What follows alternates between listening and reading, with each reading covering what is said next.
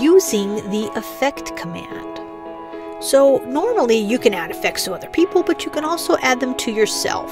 So I'm going to go ahead and bring up the commands and type effect at S for myself, and the effect I'm going to give myself is levitation. Now I need to add a time frame, so the next one is in seconds, so I'm going to add 10 for 10 seconds.